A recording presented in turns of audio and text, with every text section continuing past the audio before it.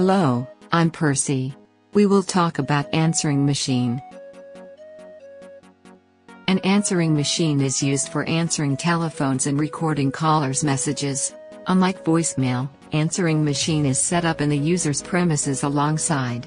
Following the announcement is a beeping tone which prompts the caller to record a message after the tone concludes.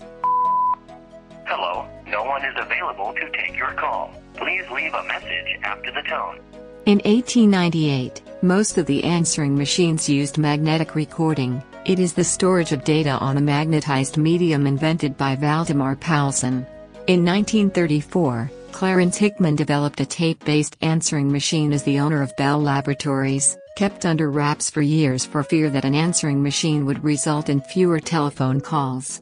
In 1935, the inventor Benjamin Thornton developed a machine to record voice messages from the caller. The device reportedly also was able to keep track of the time the recordings were made.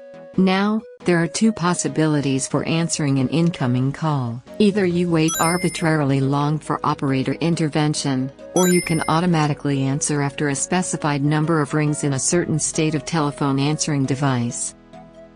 To play a recording message, the slot lets you insert a microcassette inside it.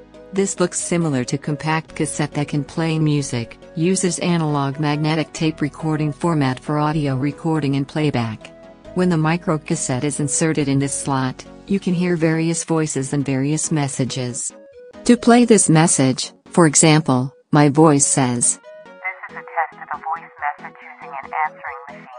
Hello, can I hear you? It's me, Perci the Bandicoot speaking. That is message 1, over." That is message 1. Similarly, other messages can be heard by another voice. Message 2, from Ben Tennyson. Hi, this is a test of voicemail. I'm interested in computer science research. I worked against Shadow the Hedgehog and you too. Over. Message 3, from Amy Rose. Hi there, I can hear you everybody. It's me, Amy Rose speaking. I'm interested in chemistry and life sciences. Over. Message 4, from Sonic the Hedgehog. Hello there. Anyone can hear us? I'm Sonic the Hedgehog. I'm interested in mathematics. Just like Knights the Nightmare is interested in probability mathematics too. Over. And message 5, from Sally Acorn.